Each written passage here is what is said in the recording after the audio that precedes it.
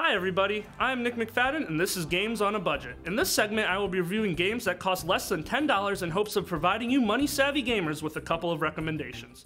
Today we will be looking at the indie game made by Adam Guru, A Short Hike. In this open-world casual game you play as the female bird named Claire. This game begins with Claire's mom dropping her off at Hawk Peak Providential Park to spend time with her Aunt May, who also happens to be a park ranger. One day, Claire is awaiting a call from her mom and becomes nervous when she hasn't received it. Her aunt explains that this is because there is no cell service in the park and the only place to get cell service is at the summit of Hawk Peak. This sends our character into action as you are thrust into the wonderful world of Hawk Peak Providential Park. Don't let this game's title fool you though, the journey to the top of Hawk Peak is no short hike. There's a few reasons for this. First being the controls are a little janky. It takes some time to get used to them and you might have to rebind your control keys. The second reason, and the main reason, is that this game was designed in a way where you can only progress through interacting with the environment around you.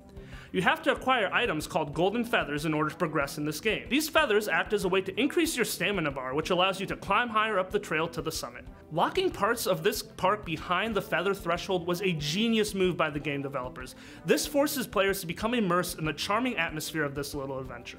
You can find feathers in three main ways. The first is by reaching challenging areas through pure exploration. There are a lot of jumping puzzles in this game, and oftentimes you will be rewarded with a golden feather for figuring out these puzzles. The second way is by purchasing them. I know this sounds like the easy way out, but I will say one of my favorite interactions in this game was from a feather dealer who you meet about 3/4 up the way of Hawk Peak Trail. The final and most common way is by doing favors for NPCs. There were many great NPC interactions in this game. One of my absolute favorite NPC encounters was the beach skip-ball side mission. In this little interaction, you're essentially playing volleyball with the NPC until you reach 10 hits between the two of you. I know this doesn't sound super exciting, but this mission really does immerse you in the game and makes you feel like you really are on a team with this NPC trying to reach the silly 10-hit goal. After failing this simple task several times, I finally got above 10 hits and was rewarded with a feather.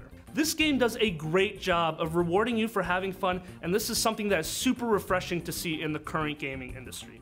Another one of my favorite interactions in this game was with the local fisherman Bill. Learning to fish in this game is one of the most adorable moments of my whole playthrough.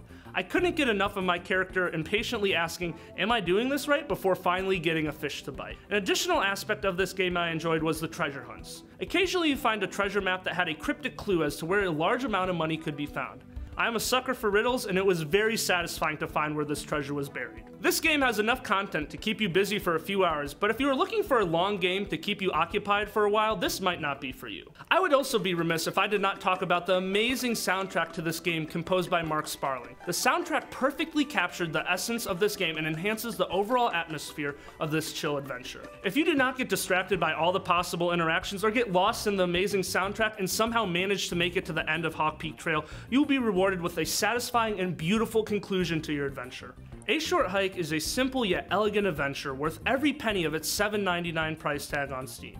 Do you have any suggestions for cheap games to review? If so, please make sure you tweet at ZTV Goofing Off with #GoAb. Until next time, I'm Nick McFadden.